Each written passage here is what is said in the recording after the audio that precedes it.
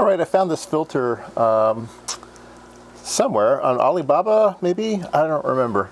It was super cheap, so I bought it. It's a PC board filter, so it has a ground plane on the bottom, so it's a microstrip design, and it has two SMA connectors.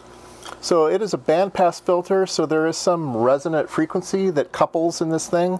So you can imagine that these, sort of like a Yagi antenna, these are cut to length to match certain things. There's stubs, and there's a length of resonance, and then there's capacitive coupling between those elements. And yeah, and so it all adds up to a bandpass filter. So this is marked ADS-B filter. So I have no idea what frequency this is. From the looks of it, it's probably around a gigahertz or something. I'm just guessing. So let's go ahead and measure it and see what there is to see. All right, we're going to be using the tracking generator, so we'll turn that on. And we should do a cal. Okay, so I'm going to put a short, not a short, a through, and so we're putting in a just a connector here to put the input and the output together, and we have a line. It's pretty flat already, but we'll go ahead and store that reference and normalize it. So now it's a perfectly flat 0 dB line, and we want to have that up near the top, and so we will put that at 90% level. So now our straight line's up at the top there now. Okay, so let's sorry about it's wash day, so the washing machine's making a bunch of clanking noises in the background.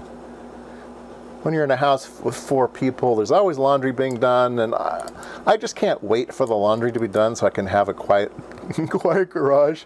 So I'm just going to film some noisy videos once in a while. And there we go. We have, this is where the filter was designed, and then there's some harmonics, right?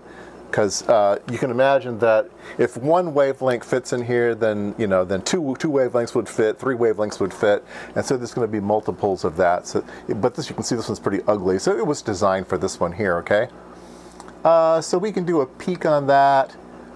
We will do peak to center frequency. There is our nice filter, and then we can say what is the 3 dB point, and it's 240 megahertz wide. And center frequency is about 1 gigahertz. Hey, a good guess. 1.085 gigahertz.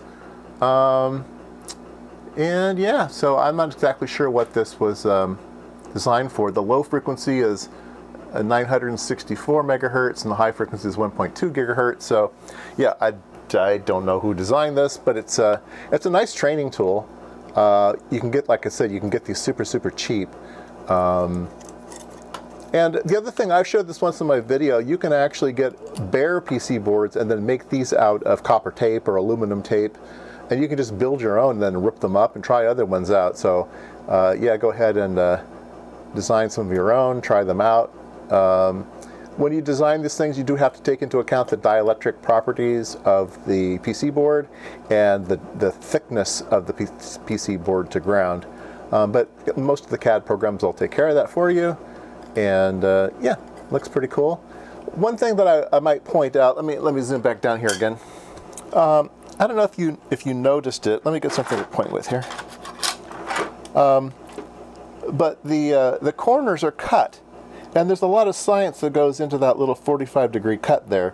So you can imagine that if you have electrical signal and it's got to go around this thing, right? Just kind of imagine that for a second. It's not exactly what's happening, but kind of going around there. If you have a corner here, it might just bounce up and down and bounce up and down here and then not continue. You're giving it some impedance match there. So instead of wanting to just kind of sit there, it'll travel to the next section. And so I know I'm kind of hand waving this, but anyway, these little 45-degree angles here are actually quite important.